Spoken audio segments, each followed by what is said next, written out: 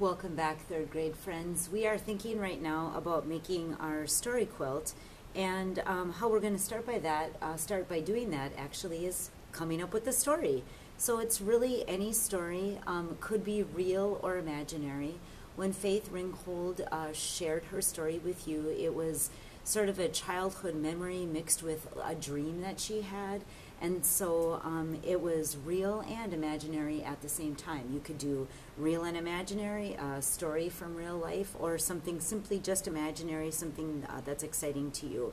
And I'd like you to be able to tell on your piece of paper here in your story kind of like a beginning and a middle and an end, which might seem kind of complicated, but I think it's pretty easy to do once you get started, actually. My third graders are really creative.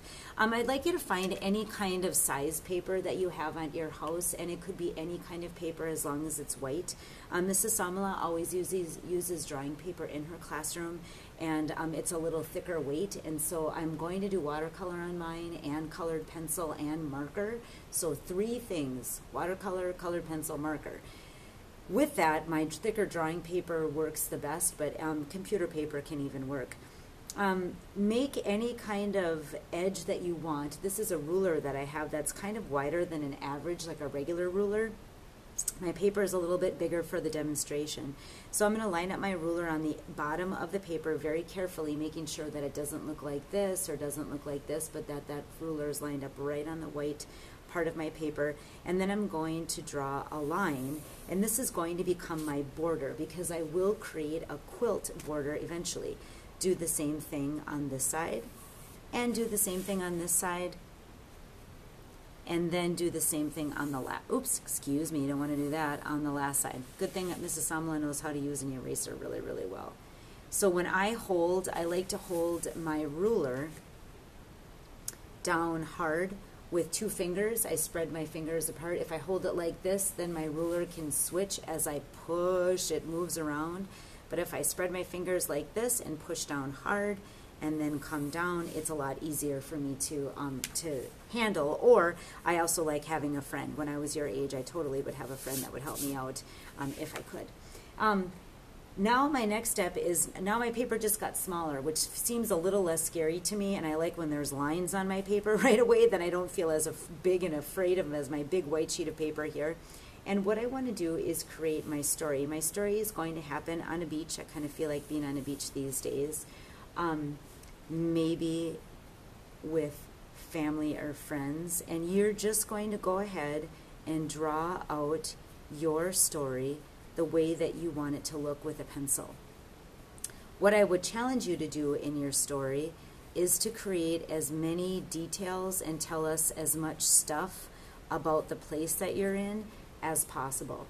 And then we can learn more about you. So I'm going to put palm trees on my beach so you can definitely tell where they are. And I'm not going to draw a ton on here because I actually want you to get started on your artwork. So you don't have to watch me draw the whole time. So there's the beginning of my palm tree. However, it's looking a little sad there, right? It doesn't look like it's quite done.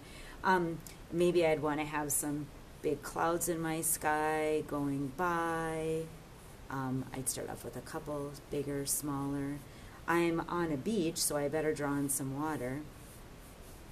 And maybe in the background, there's a boat coming in, and I want to be sitting on my fancy lawn chair on the beach, and I can think about my people. For this assignment, I kind of like to draw in cartoon people. You can draw your people in any way you want to. Maybe there's a cool beach umbrella happening here. I have to decide what that looks like, and start filling in with more and more information and more details.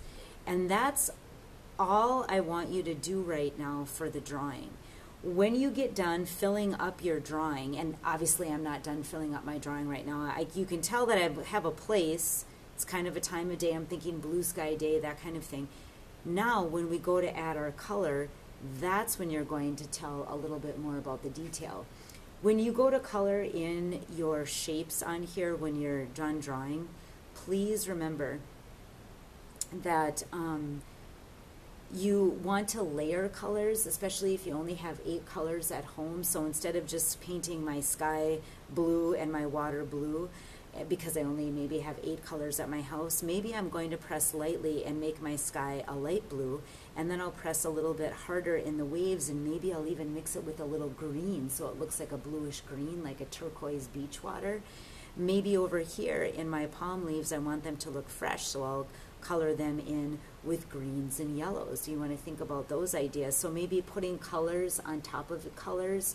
If you're using crayon, that would be exciting. If you're using colored pencil, colors on top of colors would be very exciting. If you have markers, go ahead. Hopefully you have quite a few colors. Those are a little bit harder to layer and mix with.